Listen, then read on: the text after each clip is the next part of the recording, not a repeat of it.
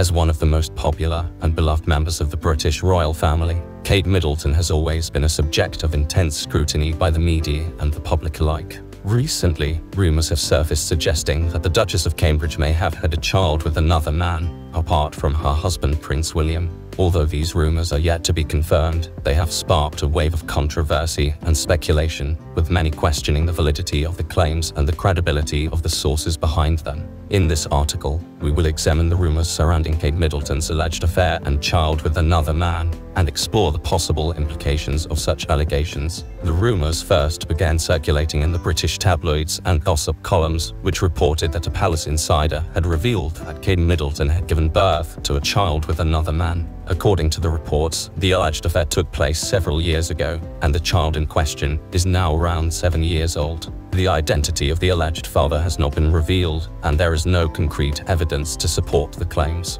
However, the rumors have gained traction in some circles, with many speculating about the potential consequences of such an affair for Kate Middleton and the British royal family. Thanks for subscribing and liking. If the rumors were to be confirmed, it could have significant implications for the Duchess of Cambridge, both personally and professionally. Infidelity is not uncommon in royal history, but it is still viewed as a scandalous and potentially damaging behavior, particularly for a member of the royal family who is expected to uphold certain standards of behavior and decorum. Moreover, the alleged child could raise a number of legal and ethical questions, particularly if the child were to be recognized as a legitimate heir to the British throne. As of now, there is no suggestion that such a scenario is likely, but the mere suggestion of it has generated significant attention and speculation. It is worth noting that the rumors surrounding Kate Middleton's alleged affair and child are just that, rumors. There is no concrete evidence to support the claims, and many have dismissed them as baseless and unfounded.